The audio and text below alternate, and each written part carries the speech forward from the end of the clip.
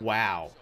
Wow, wow, wow. The Los Angeles Rams are Super Bowl champions. The young, impressive Bengals team comes up just short in their miraculous Super Bowl run and deserve all the respect in the world. But at the end of the day, it was the Rams star players who made the difference. Cooper Kupp caught the game-winning touchdown with just under 90 seconds left in the game and put the Rams ahead by a field goal.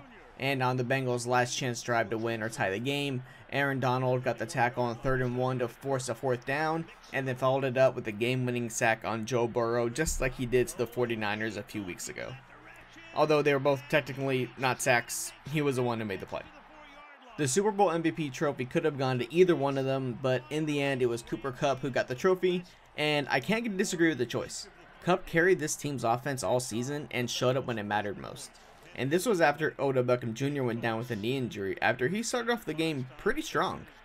The game itself was frustrating to watch from a Rams perspective. It felt like they were trying to lose the game by running the ball over and over again against the Bengals defense, who held strong throughout the game.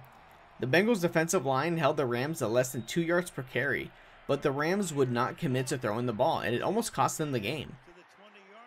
Ironically though, the biggest 4th down of the game was converted on a run by Cooper Kupp of all players, but that doesn't change the fact that the Rams almost lost the Super Bowl because they were constantly handicapping themselves with their own run game.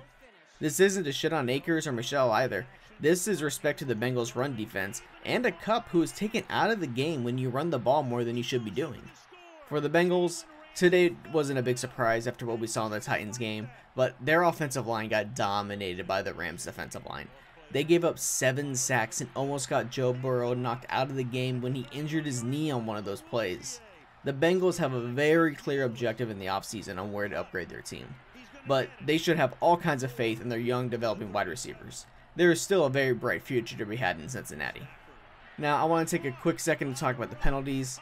This really came down to 2 key moments of the game. Higgins' 75-yard touchdown to open the second half, which was clearly offensive pass interference, which was not called. And in the ref's defense, it didn't look like an easy call from the angle that he had, but karma caught up at the end of the game when there was about half a dozen penalties which helped the Rams take back the lead. So as far as I'm concerned, this was a wash. I don't want to hear the refs handed the games to the Rams. It was a great game though. It came down to the final seconds, and it was a star talent of the Rams that made the difference once given the chance. Congrats to the Rams. Please learn when to stop running the ball. Bengals fans, keep your heads up. There's a lot to look forward to in the future. And a very special shout out to Jared Goff for getting Stafford out of Detroit. The city of LA appreciates your sacrifice. Get out of there before it's too late. Burrow trying to keep it going, gets spun down, gets it away, and incomplete. It looked like P-Ron might have had a shot to make the grab, but the Rams now running down to celebrate with a defensive play. And guess who? Guess who? I mean, you don't even have to think about it.